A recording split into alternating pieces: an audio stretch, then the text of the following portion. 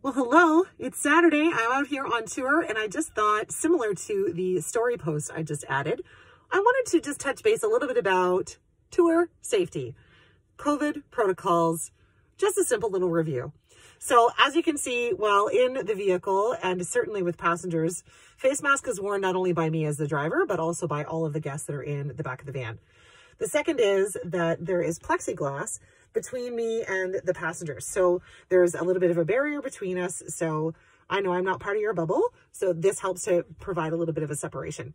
The third thing is that there is hand sanitizer for guests to use at any time that they want. So there's one in the back and then there's one in the backpack. That's what we call it, the back and then the backpack. And of course, the van gets a full cleaning and a full cleansing after every single group comes for a tour. So there's no sense in wiping it down thoroughly throughout the day if you're with your bubble. But come the end of the day, I wipe things down and make sure that everything is clean for the next tour group. And outside of that, all of the vendors that I work with are complying to protocols. And in fact, most of them are going above and beyond.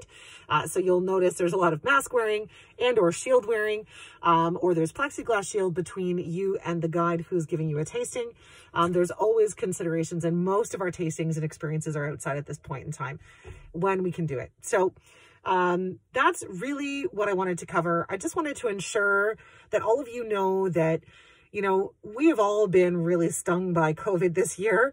And, you know, we finally, I feel like we've sort of figured out some things that we can do that even though we don't love them, we don't love wearing the mask, we don't love doing all these protocols, but if it's keeping us safe and it's going to help reduce numbers, and it's going to help you feel a little bit more safe and secure when doing business with small businesses or any business, it's really important. And so I wanted to make sure that I reiterated what's happening here. And if you have any questions at all, I would invite you to ask, because I'm here to help.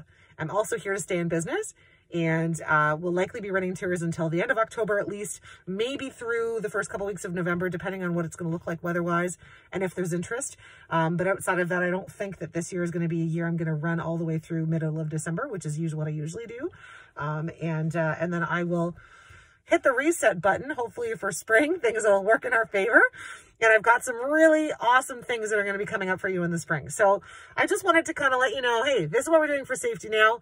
More fun is going to be coming for you in the spring. But if you're itching to get out of the house and itching to do something before all that snow falls, I'm your girl. And I'll take you and your bubble of 4 to 6 people out for a really great experience that's super safe, and considering all of you and making sure that everyone has a great day despite what limitations we have happening around us. So anyways, hope you guys have a great Saturday. It feels weird not letting you see me smile, but hence the mask stage of the game. All right, guys, have a great day, and feel free to ask questions if you got them. I'm here for you. Okay, ciao.